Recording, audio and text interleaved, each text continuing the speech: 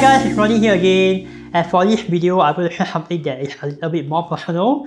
It's probably more relatable to insurance agents and real estate agents, and today I'm going to talk about why don't your friends actually support you and why they don't actually buy from you. Alright, watch on to find out more. Okay, so just a bit of background if you don't know, I've already been in the self-employed industry since 2016, and coming to the industry I was very privileged, right? So why privileged? Because I think when I just joined the insurance industry, I am very fortunate to have friends and family who supported me in my business, right? But of course, it's not always like that. Sometimes you go into joining the self-employed industry, you find that your friends actually don't support you and they don't buy from you. Okay, sometimes right, when you just join the industry, it is a little bit tough for them, you know, because when you just join the industry, you might not be able to give enough value. But then I realized that friends supporting each other is actually not a very common scenario, right? So I'll explain to you a little bit why. Because when you just join industry as a new agent, sometimes it's really very hard for you to contribute value, right? So if you're only there for about 3 months, 4 months, chances that you might not have learned the ropes yet. And sometimes your friends are not able to trust you with their money, right? Especially in real estate, where it's a big ticket item, right? So for insurance, it's still not so bad.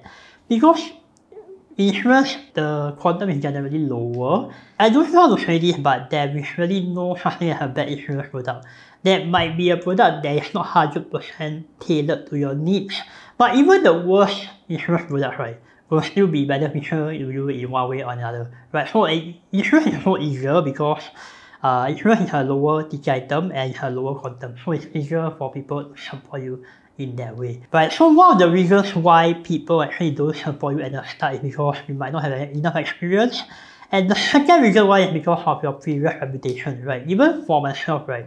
If you know me outside of my work, I'm actually a very jokey person. Means I like to joke around, I like to fool around, and sometimes reputation is difficult to translate into the professional sense, right?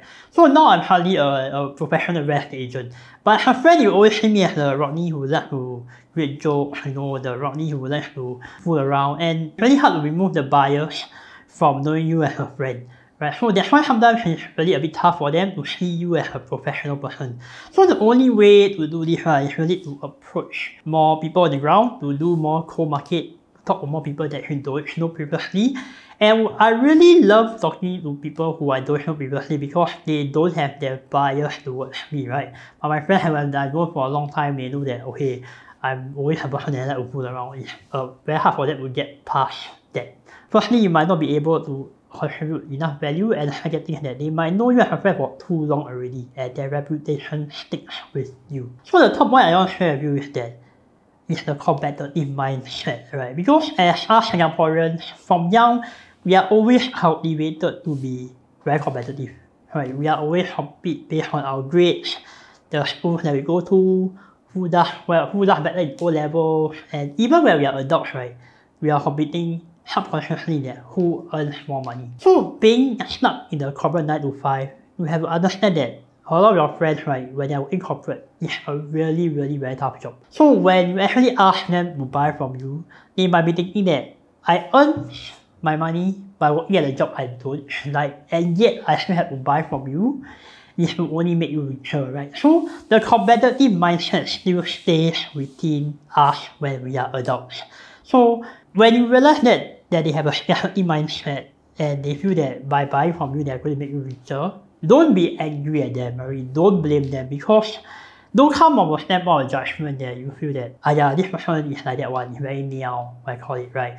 So understand that it's really very tough, but nevertheless, still be there for them, be there for your friends, and still be able to create value for them even though they might not be buying from you, right? So the third point is that because we are brought up in a way to be always competing in terms of our careers, in terms of our results, the things that we own, so sometimes because of this mindset, they might not want to buy from you. And personally, sometimes I do feel very upset, but how you can overcome this is really don't come from a standpoint of judgment. Come from a standpoint of understanding that, okay, why they think that way and why they feel that way. Right, so coming from the self-employed industry, I do feel your frustration, really. And how to get over this is the first tip is what I have for you is to continue prospecting. So similarly, don't have the scarcity mindset of around clients, right? Believe that there are enough clients for you to help and believe that there are always people that will trust you. Maybe your close friends might not buy from you, but believe that there are people out there who really need your help. So all you got to do is get your feet going, go talk to those people, and those people will be the one that will support you. So don't be emotional about your friends not supporting you. Alright, so the second tip I have for you as a self-employed person is don't have the privileged mindset that they should buy from you. But because a lot of people that I speak to, they always are complaining about friends who buy from other people, friends who actually transact properties through strangers. So don't have the privileged mindset that they should buy from you, right? So as long as you focus on creating value, as long as you focus on giving them, being sincere in you helping them, whether or not they will buy from you is really pretty much out of your control. So another additional tip I share with you guys is to really change the way you act around them sometimes, but don't be fake. A more professional person, right? Don't think that, oh, just because it's a friend, don't subdue your standards around your friends. When you are dealing with a friend in a professional setting, be professional to them as well. Don't think that, oh, this friend, okay one, I just cut from my standards and you will still support me. When your friend feels that you're actually a very sincere person and you're very hardworking, despite them already giving you the opportunity, the word will spread. And when people like you as a person, your referrals will come in, right? So more of your friends in the same circle will eventually start to support you.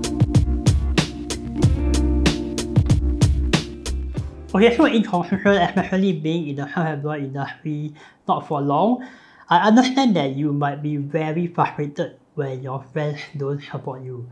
So why do your friends probably don't support you? Firstly, because they feel that you might not be giving them enough value.